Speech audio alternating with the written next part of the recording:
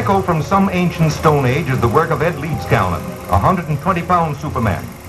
Using but the most primitive of tools, he handles huge 15-ton pieces of coral rock with the greatest of ease. This is his life work, building a great stone city that he hopes will stand for thousands of years.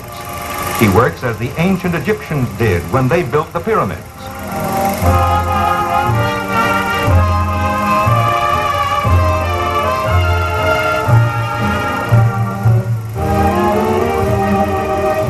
The 4-ton rock that serves as an entrance gate is so nicely balanced, a slight push will move it.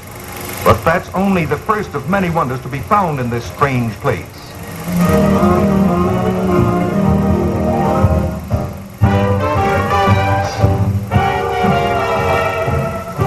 Many and varied are the huge pieces, and one of the most striking works is a huge table carved in the shape of the Florida Peninsula.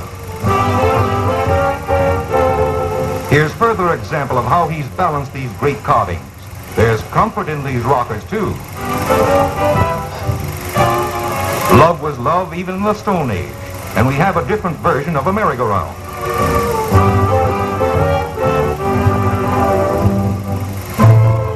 Junior would sleep like a lamb with this 5-ton crib.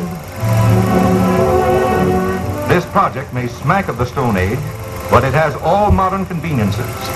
Maybe there's no running water, but Mr. Leedskalnin has built-in basins for modern comfort too. And what's more, a bathtub, oh boy.